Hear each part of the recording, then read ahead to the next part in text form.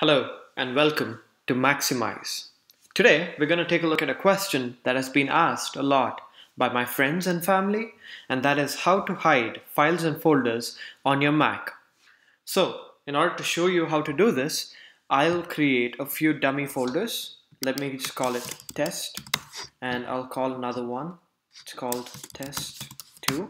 Now that I have two folders on my desktop, what I'll do is I'll create two other folders, untitled folder and untitled folder 2 under test.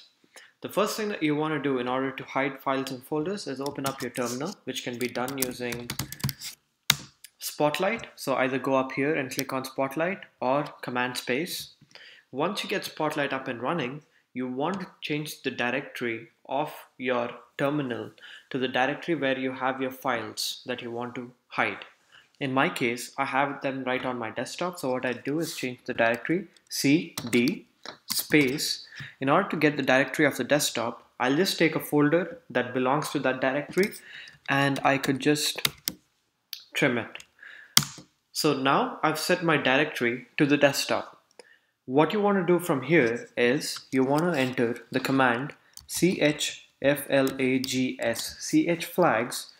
hidden space. Now select all the folders that you want to hide and drag and drop them onto the terminal. You should see a code something like this. Essentially what you're doing is chflags hidden and the path of the folders that you want to hide, and press enter, and as you could see, the folders are no more on my desktop. They're actually hidden.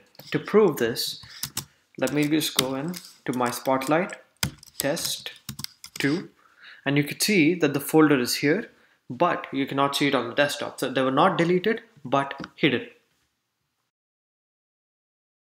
In order to unhide your files that you've just hidden, I'll show you how to do that. I'll close out my terminal to show you that you can do it from anywhere, anytime.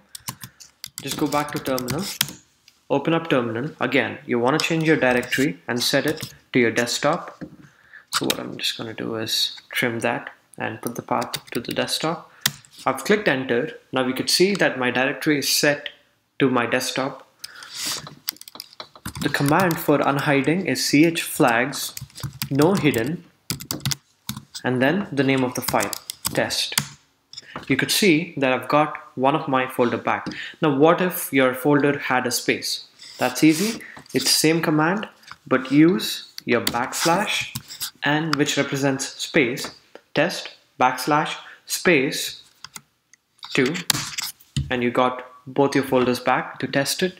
You could see that even my untitled folders that were inside of test folder are back. Hope you find this video helpful and useful. Like if you found it helpful, and subscribe for more such videos. Thank you.